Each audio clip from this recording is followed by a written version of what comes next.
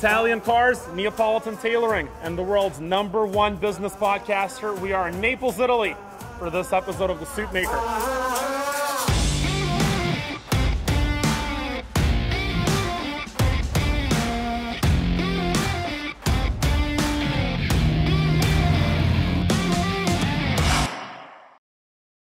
So I reconnected recently with John Lee Dumas, or JLD, the founder and host of Entrepreneurs on Fire, the #1 business podcast in the world, millions of listeners every month.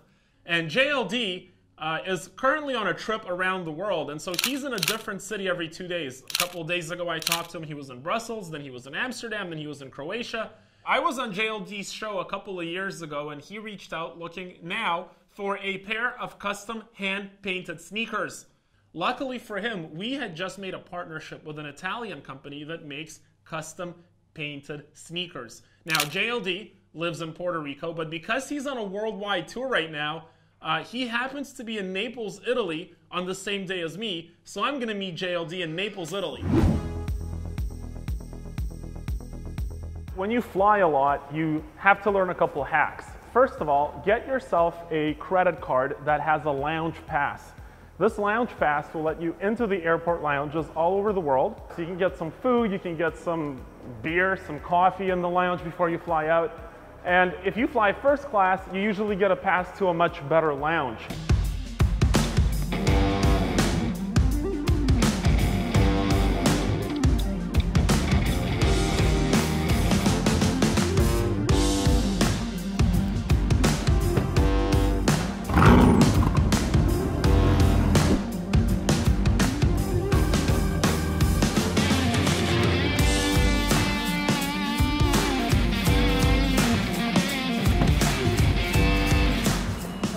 Style, I see.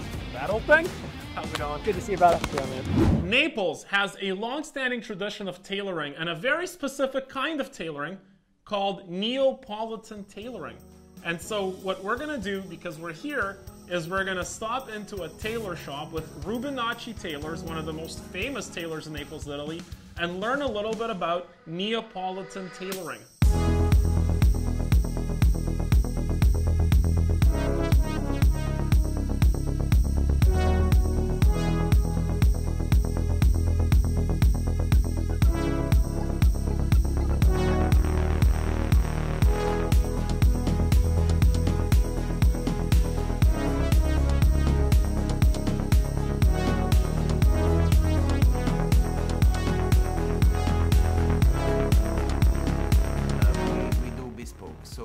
We don't present some fixed issue like short jacket or narrow shoulder or big lapels, because everything is made according to the customer silhouette, and everything is made according to the professionality and the attitude of the customer.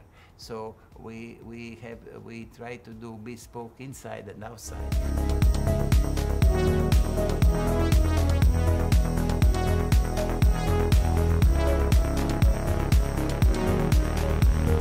Let me ask you something. You run a multi-million-dollar business. Yeah. How many employees you got? 5. So you got 5 employees in a multi-million-dollar business, including right? me. Is that even was that possible 15 years ago? Impossible. Couldn't do it. Yeah. So look, you talk to CEOs. You are a CEO. Yeah. But who are you a CEO to? I guess I would say that I'm actually a CEO to my audience in a weird way. Like, my audience is Fire Nation. That's how I refer to them. And every single episode that I create, I'm creating it for them. Like, I realize that I'm speaking to them in the situations that they're at in their life, and that's what I want to impact. So it's kind of like this. Like, as a CEO, I would say, okay, my job is to set the direction of the organization. And how you do that is you influence the culture, and you try to create a way for people to think in order to reach a certain goal. Yeah. Is that what you do with your audience?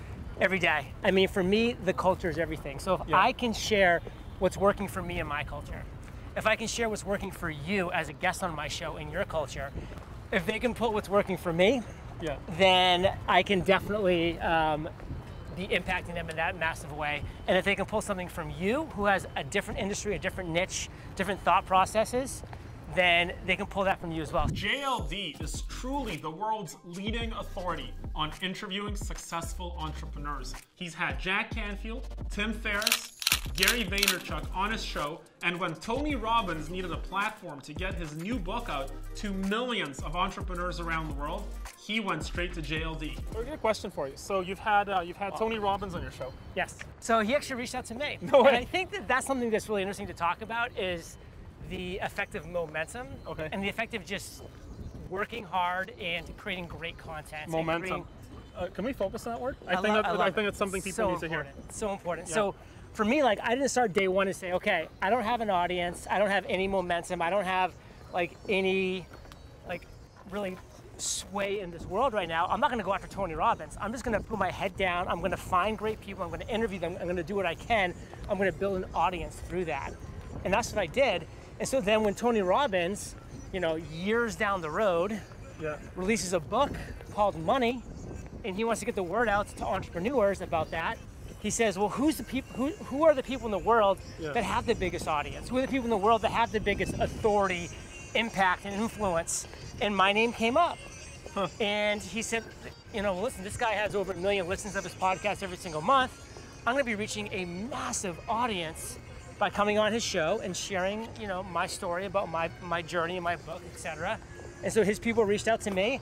And by the way, I didn't just say yes, right? Because I had momentum. I said, listen, I will do that, number one, if Tony gives me a 30-second testimonial after, video testimonial, so I can use that and leverage that. Yeah. And number two, I want to go to one of his events. How about a VIP ticket to Date with Destiny, which is a $10,000 ticket? Yeah. And his team said yes and yes. So we're cruising around Naples in a brand new, super shiny Ferrari Portofino. And driving in Naples is absolutely frightening. This city is so gritty and people are cutting in and out of traffic, cutting you off. Everybody's fighting for their space in the lane. It's about as fun and exhilarating as it is truly frightening to drive here. The suit you have bespoke is a suit you have for your life. I very often wear suits that are 20 years old and they're better and better because they adjust to your moments. They live with you, so they become your more and more. Meanwhile, a ready-made suit after a year or two you have to throw out because it's not yours, so it's made for somebody else. That's the main issue. So you have clients in Japan. You have clients in Russia. We are quite small because we are not a big company. We only produce 1,000 suits a year. So, but our customer is very different from Japan to America to Kazakhstan to Tanzania.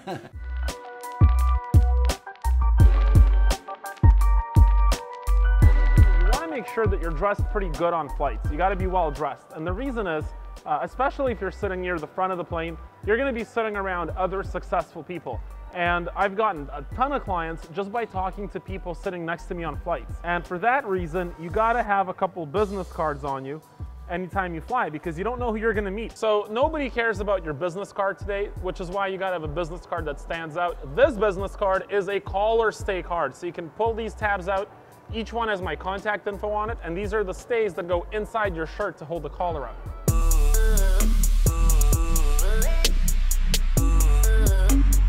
What's really interesting about this momentum thing is just your life starts to attract the things that you are. Like my friends now are more CEOs of companies. Did you find that for you as well in your personal life? Absolutely. And it's interesting, when I had you on the show, I ended the show this specific way. And I've ended this show this way for about 1,000 episodes now.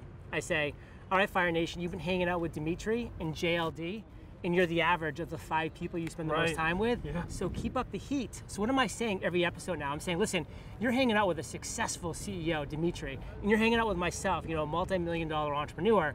So there's 2 of your 5 right there. So you're the average of those 5 people. You've hung out with 2 cool people so far through my show. So keep up the heat. Who are those other 3 people?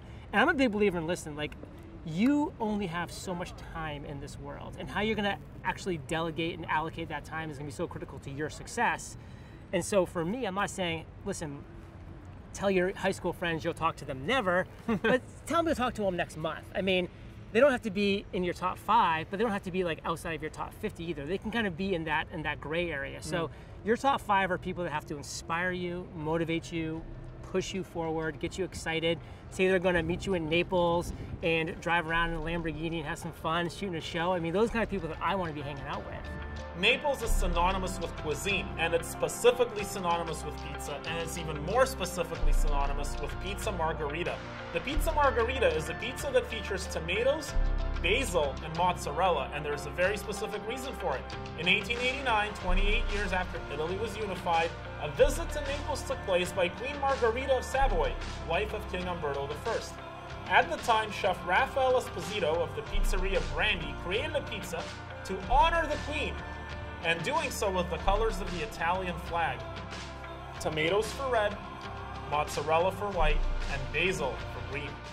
The Neapolitan, before, at the time of my father, the fabric were much stiffer, and so you didn't see the wrinkle. But today, with such soft fabric, it's very rare that you don't see the handwork for hand stitching here on the lapels and makes those more wrinkle. Handmade stitch gives an allowance that more comfort. You cannot get from the machine. Absolutely. So of course they have to make properly, because if you have too much wrinkle, it's too much. So there is just a touch that you have to show that it's handmade. Next, going through security. This is important. Check it out. We'll be familiar with this fabric. The pants are stretch denim. Why stretch denim? Because they look sophisticated like a business trouser, but they stretch and they feel like a pajama, perfect for flights. So you gotta wear slip-on shoes so that when you're going through security, you don't have to tie and untie your shoelaces. But also notice I'm wearing bamboo socks. The reason you want to wear bamboo and not cotton is because bamboo doesn't absorb moisture and bamboo stays cool. So when you're on flights, they don't smell, they don't absorb moisture. Bamboo socks for flights are a must. Next, the belt. What you want to have is an adjustable band with a clip-on. So you go like this, and here we go, watch this. And the belt buckle comes right off. And so you can fly without taking off your belt through security. Today, because we're going to Italy, I'm wearing my late 1990s Tonino Lamborghini watch. Now, Tonino Lamborghini, now it shares the name with the car brand Lamborghini and it shares the logo, but this is actually the son of the founder of the Lamborghini car brand, created an accessories brand. So he makes watches, jewelry, some phones, and things like that. Now, typically, I don't wear cufflinks on my flight because it's another step to take through security. And these are Japanese movement functional clock cufflinks. And if attention to detail is your thing, you can set your watch and your cufflinks to different time zones when you travel. Somebody who we're actually talking about recently, Tim Ferriss, he wrote a book, 4-Hour Workweek. I actually heard this. This is awesome, yeah. Yeah, but what's interesting about it is he's even disappointed in the title in a lot of ways himself, because he's like, listen, so many people just look at the book and they say, okay, this is how I work 4 hours a week and become a successful entrepreneur. He's like, no, this is how you take your 60-hour job and you condense it down to 4 hours a week with systems, with automations, with processes, and then use the other 50, 60 hours a week to do other things to build your business. You know what's interesting? If he called the book the 400-Hour Workweek, it would be a more appropriate title. Much more appropriate. Because he's getting 400 hours of work done in a week. Exactly. But nobody would buy the book because they'd be like, you know. No, people want it. They want the hammock. They want the 4-hour week in there. And that was what's key for them, but it's so true. I mean, no successful entrepreneur that I've interviewed, and I've interviewed over 2,000 successful entrepreneurs, wouldn't say hard work was a huge part of my success. Every single one of them. That was the major ingredient to their success, was the hard work. In the year 79 AD, Mount Vesuvius, possibly the most famous volcano in the world, erupted, and it took with it the city of Pompeii, which has been immortalized in many stories and songs. Naples sits on the outskirts of the ruins of Pompeii, which are pretty well preserved today. One of the more astounding sights in an astounding city of Naples is the Piazza del Plebiscito. It is named after the plebiscite that took place in 1860 that unified the Kingdom of Italy under the House of Savoy. So your father started the business? My father started business in the 30s. Don't forget that in the 30s, Naples, we had the kings. In Naples, we had something like 4,000 tailor shops. 4,000, quite a bit for a city like Naples. And now we have neither the 10%. Naples used to be full of tailor shops, but that has since died out. The reason that British tailoring has overtaken Neapolitan tailoring has significant historical implications. In British tailoring, the suit tradition comes from the military, which is why in British tailoring you see straight lines and no wrinkles and very firm looking, very formal looking outfits, right? And because it's a military tradition, many suits had to be made at the same time. And so British tailoring evolved into a production pipeline where one person would sew the button, one person would do the lapel, one person does the sleeve, one person works on the trousers.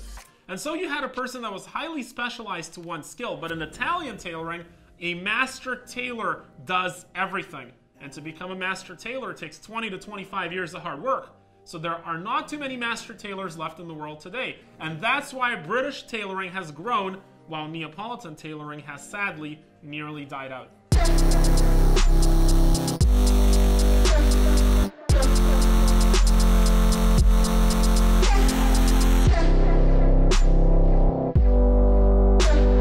So let me ask you this.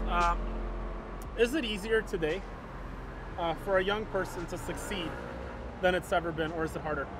It's never been easier, and here's why. One of the most important ingredients to success is loving what you do. Because if you love what you do, you're gonna do it, and you're gonna enjoy doing it, and you're gonna put in the extra time, the extra effort, you're gonna have care. And when you have all of those things, your success is gonna come so much easier when that happens. And so in today's world, it's never been easier to choose what it is you're gonna wake up and do all day, every day. Your grandparents didn't have a choice. They lived in Detroit, let's say. They had to work at the Ford plant. That was the only job that was available to them. They moved to Wisconsin. They had to work in a cheese plant. You know, they had to focus on what was around them. The world they live in today, we choose. And in North America, there's this whole shift toward leftism where people are saying, you know, opportunity is unequal and it's harder to succeed than ever, and people are stuck at the bottom. What's wrong with that mentality? Here's what's wrong with the mentality is all those people saying those words, they're entitled. They grew up getting an 8th place trophy for just showing up, a participation trophy. So they never faced rejection until they were 22, 24, 26 years old. You need to grow up facing rejection. Rejection is part of life. Successful entrepreneurs embrace rejection. They use rejection to catapult them to the next idea, to the next success. In the 16th century, a development was built to house the Spanish garrisons, which was used to quench revolts from the Neapolitan population. And this place became known as the Spanish Quarter, or the Quartieri Spagnoli. It's colorful, it has many narrow streets, excellent street cuisine, but it's also known for its grittiness and high rate of crime. The Spanish Quarter is also where you're going to hear more Neapolitan language being spoken than anywhere else. I knew that I would enjoy having these type of conversations with successful entrepreneurs. I knew that I would enjoy talking to people who had had massive failures, who had overcome those failures, who had had incredible aha moments, who turned those aha moments into successes. I knew I would enjoy those conversations. And I used the vehicle, the platform of a podcast to make those conversations available to the world. I had no passion about podcasting, but guess what? As I got good at that craft, I became passionate about podcasting. I got into tailoring because I loved the people that bought the suits. And I would remember being driven to school or even go to school and see businessmen, and they were dressed well, and I was like, wow, what did they do? I was so inspired by that. And so I wanted access to successful people. And so for you, your vehicle was podcasting, right? And my vehicle was suits, but it was about the people. It was always about, like, I get to meet, politicians. I get to meet merger and acquisition folks. I get to meet, people that buy and sell companies, professional athletes. I want to know about those people, right? And then over time, as I developed a proficiency and expertise in my craft, I became very passionate about the vehicle as well. But it was always about the people. So what's interesting about what you just shared is that when you strip away what you did and what I did, it's the same thing. It's the same thing. It's the same thing, yeah. It's the exact same thing. I tell my clients, I think we're all in the same business. We're all in the people business. And until people find that, I think they're going to be uninspired.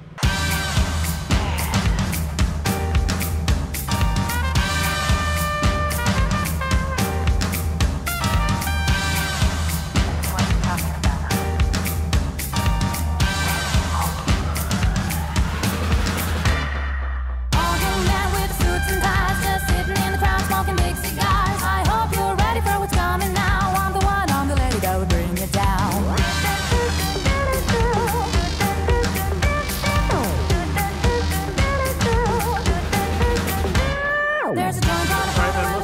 gotta go.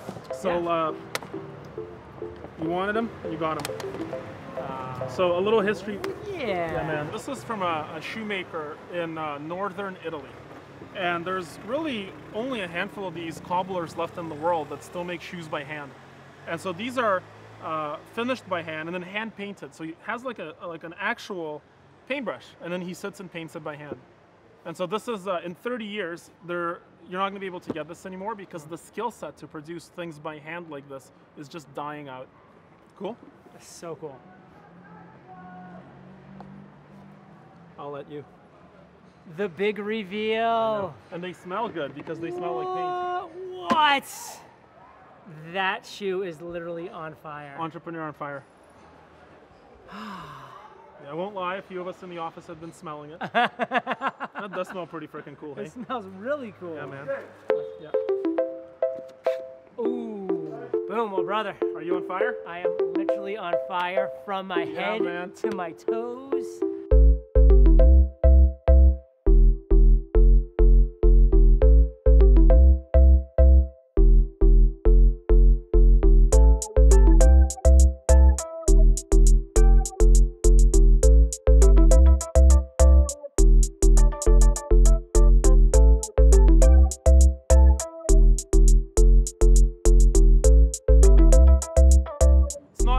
Custom shoes, they're made in Italy. Another happy customer, and what a time in Naples, Italy. See you next time on the Suitmaker.